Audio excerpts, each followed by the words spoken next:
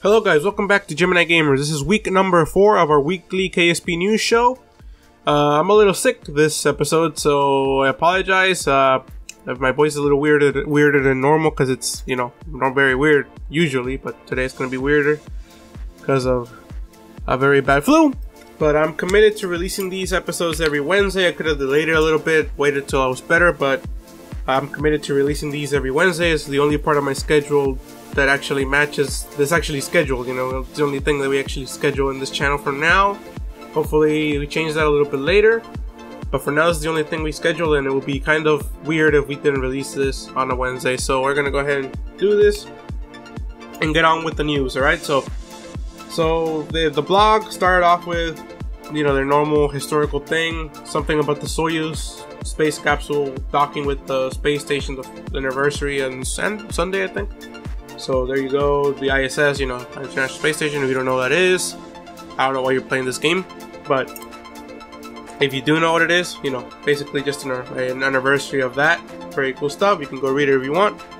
But let's get into the good stuff, since we want to get these episodes a little bit shorter, so you guys can get the stuff a lot quicker and not wait on me and my slow way of getting information across. So anyway, let's go ahead and get to the development news. So the first thing that they talked about is that the release dates for both the Making History expansion and the console updates are coming up.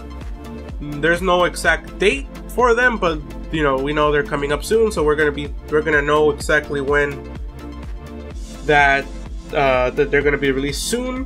The updated console version for KSP will be available at the end of January next year, so that's an estimation, I guess. You know, especially when development, you never know, something may come up later on, and things may change and may delays, or maybe something works out very well and they can go a little bit faster. So around there, end of January.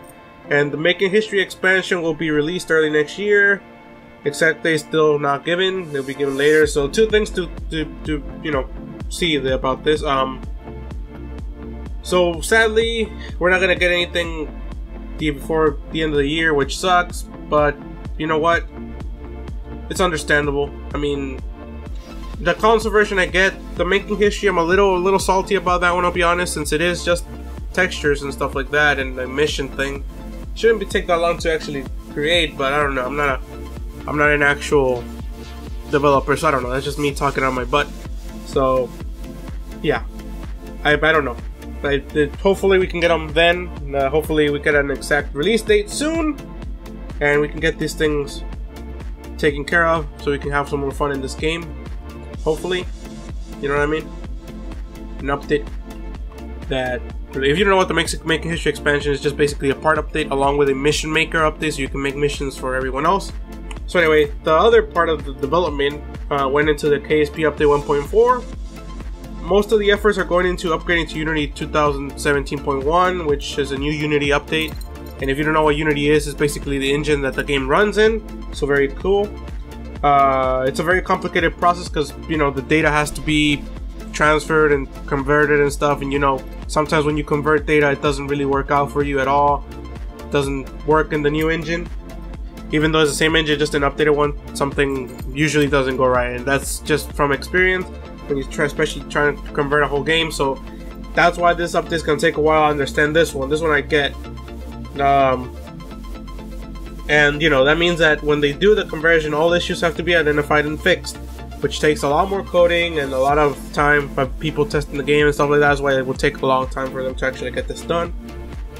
And other stuff will be included too, so no confirmations on anything, but that could mean from new parts, new planets, maybe graphical mods or graphical improvements like clouds here and shaders that give us the view that we get here and stuff like that. But hopefully new planets, maybe. I will assume either new parts or new planets, one of those two things. New parts and new planets, that's my opinion of what I would want. And I guess clouds too, but I mean, we really don't need that, since we do have very good mods that upgrade that. So yeah, new planets and new parts, basically, probably. You know, they didn't confirm anything. All they said is other stuff is planned, but we're not gonna get anything out of that anytime soon, because, you know, the game's still not even, they barely started doing this update. and we're probably gonna get the Making History expansion before we get any of that other stuff. So we'll wait for that. And so let's go into development news for the Making History expansion. So an early version of a new soundtrack similar to the VAB music, but different, will be included in the expansion, which is good. So we're getting new music for once. You know, we got new music last time when we went into the when we got the contracts, the career mode, the career and the science thing. We also got new music from that, but you know, we only hear them then. I guess this is gonna be played during the rest of the game, which is cool. I like it. I appreciate that. We needed a couple of new things, and music might help out. It's only one song though, so which, you know, doesn't really make much of a difference, but it's one song. Hopefully it's a good song and doesn't cause too many differences in the long run. So, alright, so, and the next thing on that, graphical banners are implemented into the mission dialogue. So, you know, when you complete a mission, you know, some games like Spin Tires, if you don't know, I'm making a series on that. When you complete an achievement, like music plays and a big banner and the screen pops up, you're like, you accomplished the blah blah blah, you managed to get the achievement, and boom. So yeah, you get achievements and you can make banners. So for example, hero images, success and failure images, and they will be fully customizable. So you can, if you make your own mission, you can put your own image there, you know, like you lose, you suck, or whatever. It's up to you. You can put whatever you want. So very cool for mission thing. I don't know how fun this part of the updates can be, but it looks interesting. I will try it out. And new warnings when vessel exceeds construction limits. You know, when you're building stuff on the VAB, and you never know when you sometimes you especially in career. Oh, actually only in career. You build something that has too many parts or is too heavy. You never know that you did that until you basically launched the vessel. By then you already added so much stuff that is complicated to like go back and reduce the weight or reduce the amount of parts by removing a whole piece of, you know, it's a pain. But now when you go over, apparently you're gonna get a warning, maybe a noise or a message that pops up when you go over, which is cool, and that will probably save a lot of time and energy, which is good overall. New tutorials will also be included to teach players how to make missions, which is very cool. You know, it's a new thing coming into the game, so it's expected for us not to know how or what we can do to make these missions entertaining or just make them in general. So hopefully those tutorials are good and we can learn how to actually get the missions to be entertaining and, you know, actually make them good. So the last thing that they talked about, which is the more interesting part, you know, because it's relating to actual progress made in the Making History expansion. So new textures, right? So they mentioned a couple things. So more work has been done on the J2 engine, but we sadly don't get a picture of that, which sucks. But I'm gonna post a picture of that right now on the screen so you can see what the J2 engine. Basically, it's the engine used on the second stage of the Saturn V. You know, the moon rocket. Those 5 little engines. Well, not little, but you know what I mean. Compared to F1s, they're pretty small. So those are the J2 engines, and that'll be on the screen right now. Probably going away now. And the next thing that they did talk about, and they actually included textures, picture of these. So basically, new 1.875 meter Soviet tanks or Soyuz rocket tanks. I think it's the R7 rocket tank. So we're getting tanks for that. And one of the things that I'm not too sure about, but it could be a thing. They said that they included other textures that will be that, you know, they look more stock alike instead of actually looking more like the R7. I think that's the name of the rocket. But the Soyuz rocket parts, you know, they're green. You know, I'll show them on the screen so you can see them. And they say they also include normal stock alike parts, which means that either they included a new part or they're putting in a feature in that lets you change your texture of the part that you're doing. You know, like texture, you know, like one of the little mods. I think it's either Interstellar Fuel Switch or Fire Spitter. Fire Spitter lets you change between variants of parts. And like if, like, let's say for this, for example, this part right here, the nose cone, you want one that looks like this, and there's another texture where it's all black or something like that, or whatever color. You can change the variant and you can change the texture as you will. And I think that's what they mean. So maybe stock texture switching confirmed, maybe? I don't know. You won't need mods anymore to change textures. So very cool. They included 2 pictures of the Soviet tanks, so I'll post those to the screen as we go here. And yeah, so that means that we're probably getting. So I assumed this already. We're getting we're getting both. I think we're getting a Soviet capsule, and we're also getting the Gemini capsule. As far as I've been looking over this, so we're getting 2 things: Soviet capsules and Gemini capsule, which is good.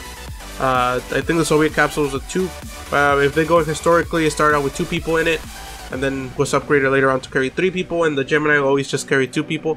Either way, those are 2 crewed capsules which we're missing from the game. The only one that can actually carry 2 Kerbals in the game right now is the large landing can. I think that's what it's called. Landing can Mark II is a little round one. It's an ugly part, but you can, you probably used it before. And yeah, that's probably something cool. More parts, better entertainment, better stuff. Good things coming up here. And I think that's pretty much it for today. Not much news, but relatively interesting news that we can make it be a good weekly news show. I think very interesting, very deep, in depth. I think this time. A couple things that still need to be clarified soon, hopefully, like the dates and stuff like that. But hopefully that is done in a couple weeks now, and I'll, whenever it happens, I'll make sure you guys know. I'll make another video, and I'm gonna keep doing. I do these every week, in case you didn't realize this by now. So every week I do these. Right now they're scheduled every Wednesday around, expect them around from 1 to 3 around there. If you want to schedule, so there you go. I have college, and sometimes you know how college goes. It's a little longer and shorter and stuff like that. But yeah, subscribe so you can get that on your notifications. Activate notifications, like and comment. Any suggestions you want me to do these differently? Maybe you want me to put more stuff on the screen. I don't know. So yeah, go and do that. Like the video, share it so other KSP players know about this, so they can get informed on what's coming up. And sometimes things happen, and it's very important that the gaming community gets informed of what are the things going on. Sometimes developers are behind the scenes changing something and you don't like it. Maybe you don't like 1.875 parts, and you should probably get informed and get your own opinion out there if you're not into that. But I don't know why you wouldn't be into that. That was just an example. So yeah, anyway, go ahead and do all that. Subscribe so you can get so you can keep watching these videos, and I'll keep making them. So yeah. Thanks for watching. Look around the channel. I have a Galileo series, in case you didn't know. This is a Galileo mod. That's why the planet looks a little different. In case you didn't notice it, we're actually flying over the ocean, and I don't know how much. We're fine. Anyway, so yeah, a little planet, different moons, different energy. So yeah, go check that out. It's a series. So yeah, very cool stuff there. And yeah, spin tires, Minecraft, all that stuff on the channel. So yeah, subscribe so you can check all that out. Go watch our videos and all that stuff.